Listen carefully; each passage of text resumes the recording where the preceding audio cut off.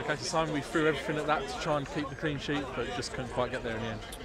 No, again, it's gone against us today. But what we've just said in there is if that group of players continues with that attitude, that desire, that application, then I believe we'll be fine. Because they give everything today. It's like a war, a battle site in there. There's people with cuts, bruises. Obviously, George and Max struggling a bit, but they give everything. And we told you that we would give everything as a group, and I don't think anybody in the ground today could disagree that we literally, physically and mentally gave everything. And again, we look at the goal. It's a poor goal to concede. It's come from a decision that's gone against us, but obviously we get a lot of them at the minute, so you've got to deal with it.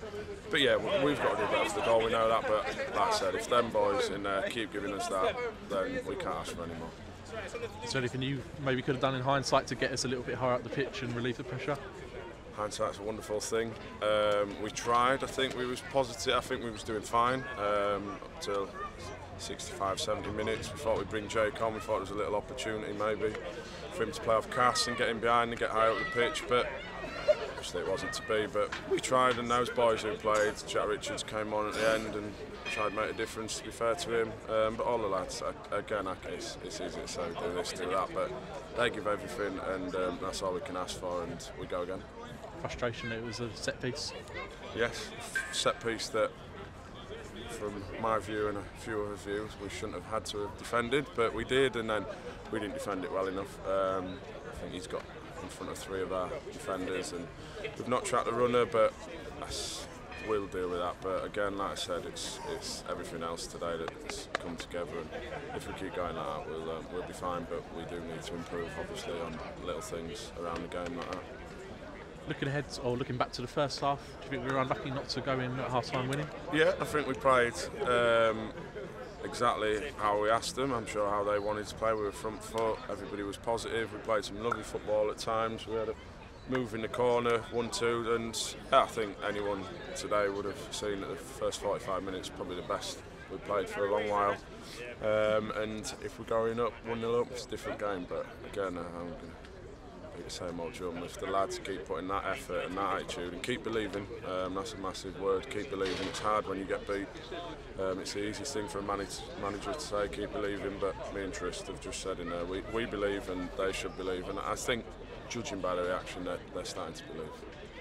Were you pleased with the high press in the first half? It seemed they tried to play out, but the sort of 4 forward players did a good job of getting on top of them. Yeah, I think everyone did. They're backed up by the back four. I think we asked them to go and get at them, be brave, go and at the end of the day, like I said to you when I first came in, well, we've got nothing to lose. So we were brave, we went and pressed, we tried pressing high, and it worked. And like I said, they give us everything. Yes, we're tired towards the end, but after the last 2 performances, I'm sure nobody will be upset that we got a little bit tired towards the end, but again, we can't ask for any more. So now I suppose we look ahead, another long trip, but again, just another game where we go and just do our best, see if we can get something. Yeah, definitely. I mean, we seem to do well away from home.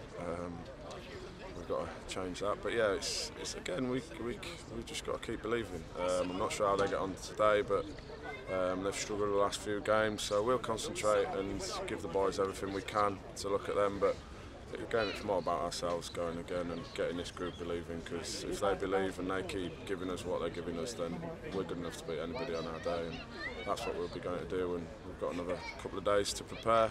Like I say, a long journey. We'll go up Friday, stay overnight, and then we'll give everyone the best shot and go to Hartlepool, another Football League club. Still, in my opinion and in everyone's, it's a Football League club. It's a club that's one of the biggest in this league, so we'll enjoy it as well. We'll look forward to it. No fear, no one's nervous. There'll be no.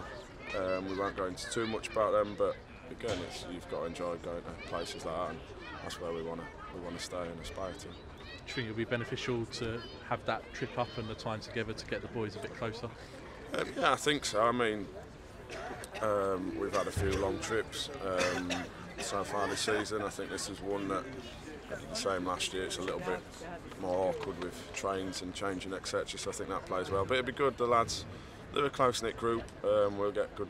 I think we'll leave Friday morning, so we'll have all Friday night to talk to each other and do whatever we do when we go away. But yeah, it'd be good for everyone to get together, and hopefully, like I say, we just got to keep building and keep believing in what we're doing.